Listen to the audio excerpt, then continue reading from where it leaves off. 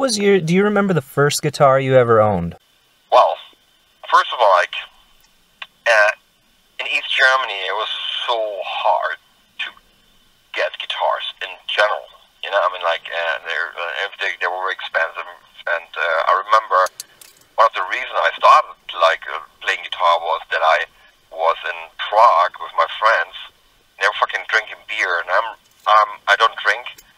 So I was fucking bored, and I was like, fuck, what am I doing? So I walked through the streets, and I found this shop with guitars, and there was an acoustic guitar. And so the first guitar I owned was an acoustic guitar that I bought in Prague. But I didn't think of playing it. I was just thinking of selling it to make some money out of it. And that led me to someone that saw that I bought a guitar and asked me to play, and I said, I can. Like, oh, like, and then she got so my nerves. She's like, let's play something. And I put out the guitar, and like, yeah, I can't play. It's like, wow, that sounds cool. It's like, really? So I was like, very, like, kind of like, okay, so maybe I should learn some chords, and that's the reason why I like started to learn guitar actually. So it was an acoustic guitar that I traded for a guitar called Diamant, which was kind of a Les Paul version, East German, called Diamant. And then the thing was in East Germany, it was like, okay, you know, you had this imagination. If you would get one of the great guitars, and for me it was always the Fender Stratocaster. I was like, well, this was Jimi Hendrix guitars, and this which have to sound good. I didn't know anything about pickups and Hamburger single or whatever.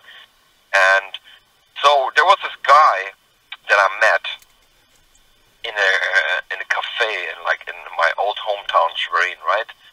And he was like buying books, and he couldn't get all the books out for customs, so he stored them like in my apartment. And so we became kind of an acquaintance, I would say. And so he would come over, and then he would pick up the books, you know. And then at one time I asked him, so like, you know, if you could buy me a guitar, bring it over. So in East Germany, if you would change like money from east to west, it would be like 1 East mark and like 20 West mark, you know. So I had to, everything I had, you know, I was a jewelry maker at this point. Like everything and money I had, I changed it into Westmark, and I gave him the money, and I said, like, please buy me my Fender Stratocaster. So I gave him the money, and I didn't hear from him for 3 months. Nothing. Now, because I wasn't able to call, because of the net phone and stuff like that. I mean, it was a different time, obviously. So I thought, fuck, man. And now I gave him like 1,400 Westmark, and he's gone. He never comes back. And I remember, like, I was so upset. I was so depressed.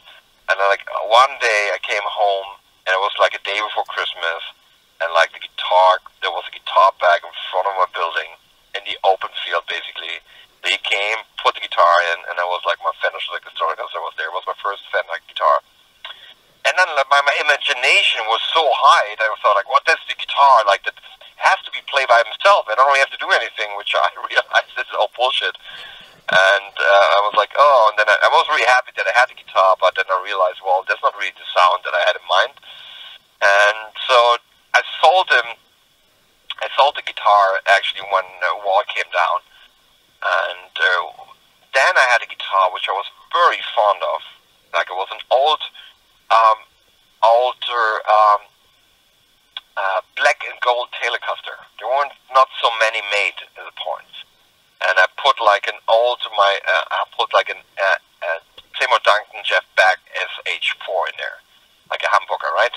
And I remember, like, you know, like that was like my beauty guitar, and just like to change the pickup, and we had people to do it. And I was like with Paul, and he was more experienced like with that, and he was like would get out a hammer and like I don't know, you call it like the stuff that you move wood from it, and he was like bang bang, and I was like, what, fuck, don't do that. And so we put the thing in. Now it became one of my favorite guitars. And then I think I had to sell it because I needed drugs or something.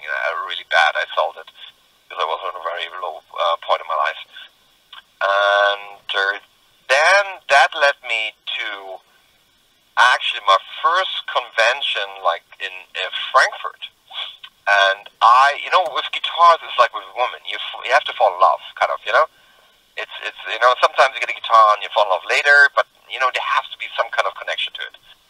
And I was like, at the first Frankfurt connection, I was like walking around, and all of a sudden I saw that guitar that was hanging on the ESP shop, or this ESP stand, and it was a 901 ESP Sunburst, and I was looking at it, I was like, fuck, what such a beauty. And I was walking around for hours. I probably thought, you know, there's a weird guy who wants to steal the guitar. And so I bought that guitar, and that's how I got connected with ESP. And